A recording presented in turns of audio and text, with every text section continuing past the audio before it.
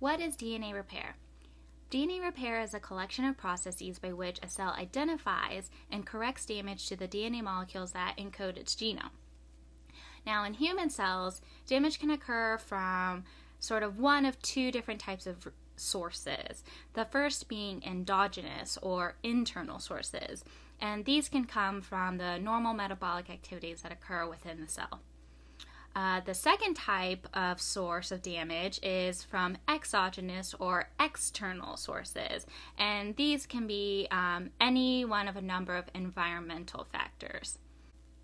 Now, together, these two sources can result in as many as 1 million incidences of damage per cell per day. And so the DNA repair process is constantly active as it responds to damage in the structure of DNA.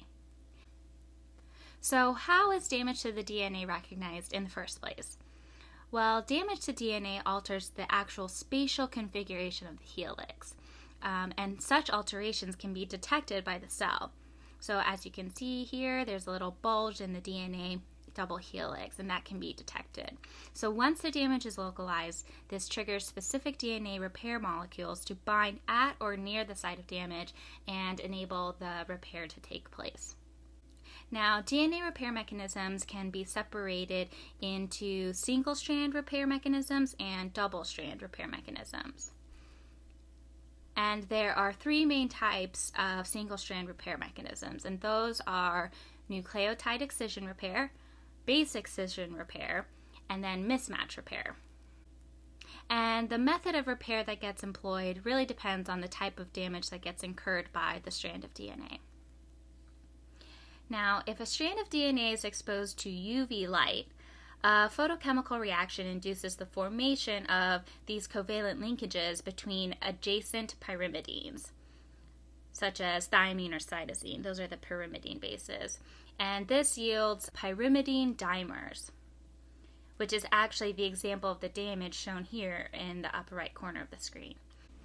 Now, these pyrimidine dimers are recognized by specific enzymes called endonucleases that cut out the damaged nucleotides. Hence, nucleotide excision repair, because the entire nucleotide is excised or cut out. Then DNA polymerase replaces the bases and DNA ligase reseals the gap. Now, not surprisingly, melanoma, which is a form of skin cancer, can occur if nucleotide excision repair fails to fix the damage caused by UV light. Now, if there is damage to a particular base, then base excision repair comes into play. Certain chemicals, like nitrates, for example, can lead to deamination of a base within a strand of DNA. And deamination is just simply the removal of an amino group.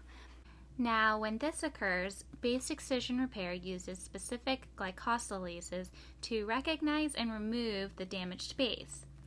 An endonuclease then cuts the phosphodiester backbone that is left behind at the damaged site, and then the gap is filled by DNA polymerase and then resealed by ligase. And finally, the last single-strand repair mechanism is mismatch repair, which corrects the errors that occur in DNA replication and recombination that lead to mispaired but not necessarily damaged nucleotides. Now, in bacteria, transient methylation distinguishes the newly synthesized daughter strand with the error from the correct parental strand, which ensures that the repair occurs according to the correct template. In eukaryotes, the exact mechanism is not quite elucidated yet. So those are the main types of single-strand repair. Now let's talk about double-strand repair. Damage that occurs to both strands in the double helix can occur when there is exposure to ionizing radiation, such as gamma rays and X-rays. And just like there are three main mechanisms for single-strand repair, there are three main mechanisms of double-strand repair, and they are non-homologous end joining, microhomology mediated end joining, and homologous recombination. Now, in non-homologous end joining, a specialized DNA ligase forms a complex with a cofactor that directly joins the two ends, and the break ends are directly ligated without the need for a homologous template. Now, when I say homologous, I'm referring to a similar linear sequence of gene loci. And the same goes for whenever I use the word homology. It's any two DNA sequences that have similar gene loci. Now, microhomology mediated end joining works by ligating the mismatched hanging strands of a DNA, removing the overhanging nucleotides, and then filling in the missing base pairs. So when a break occurs, a homology of, say, 5 to 25 complementary base pairs on both strands is identified, and then used as a basis for which to align the strands with the mismatched ends. Once aligned, any overhanging bases, or flaps, and mismatched bases on the strands are removed, and any missing nucleotides are inserted. Now, finally, homologous recombination requires the presence of an identical or nearly identical sequence to be used as a template for the repair of the break. And this pathway allows a damaged chromosome to be repaired using a sister chromatid, or a homologous chromosome as a template. The enzymatic machinery that's responsible for this repair process is nearly identical to the machinery responsible for chromosomal crossover that occurs during meiosis. And so that is it for double-stranded repair mechanisms. Now, the actual rate of DNA repair is dependent on a lot of factors, including the cell type, the age of the cell, and the extracellular environment, just to name a few. And a cell that has accumulated a large amount of DNA damage, or one that can no longer effectively repair the damage incurred to its DNA, can enter one of three possible states. Now, the first one is an irreversible state of dormancy, known as senescence.